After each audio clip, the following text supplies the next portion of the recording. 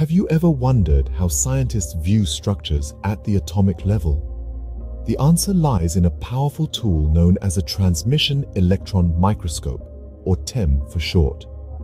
This remarkable instrument operates on the principles of transmission electron microscopy, using a beam of electrons rather than light to illuminate ultra-thin specimens and produce incredibly detailed images. So how does a TEM work?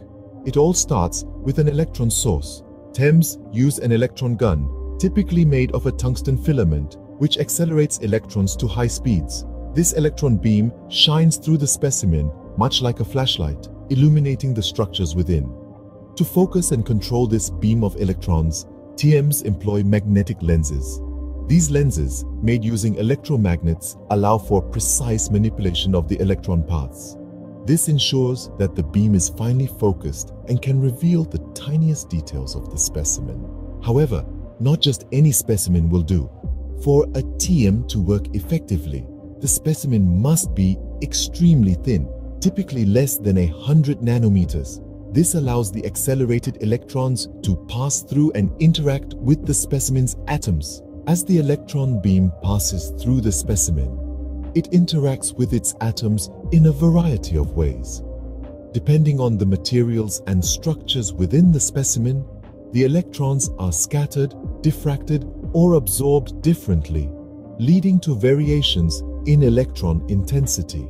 These transmitted electrons are then focused onto a detector, such as a fluorescent screen or a sensor. The resulting pattern of electrons is then converted into an image, providing a detailed view of the specimen's internal structure. One of the key advantages of TEMs is their resolution. Due to the much shorter wavelength of electrons compared to light, TEMs can achieve much higher resolution, allowing scientists to observe structures at the atomic and molecular levels. There are also different types of TEMs, each with its own strengths.